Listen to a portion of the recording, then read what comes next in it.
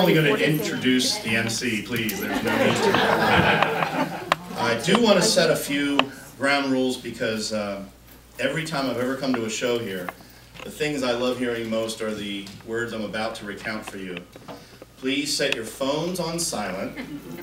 Unwrap any hard candies that you might have. And if you're sitting in the front row, please keep your feet off the stage. And that's being recorded because I'm going to send it to Tony Braithwaite and apply for that job next year. I do want to take a second, in addition to thanking the staff that finished up with a 2 o'clock performance of Brighton Beach Memoir and came back for this. I want to thank them for their dedication, their time, even into a Sunday.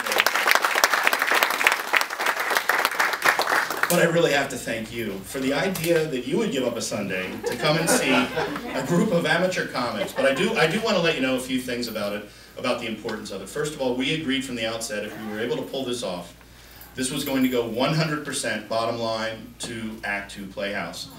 So 100% of the money you spent, and I'll have something to say about that later, but everything you contributed that goes to this Playhouse and this wonderful group of people who are dedicated to bringing arts and live arts and theater to the area.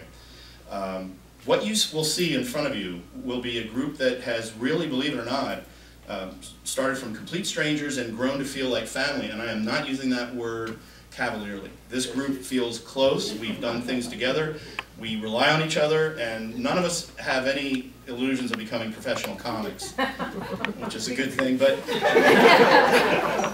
the benefit of this is that each of us got out of our comfort zone, and when we're able and ready to share that with friends and family, you know it had an impact on our lives. So I hope you enjoy this.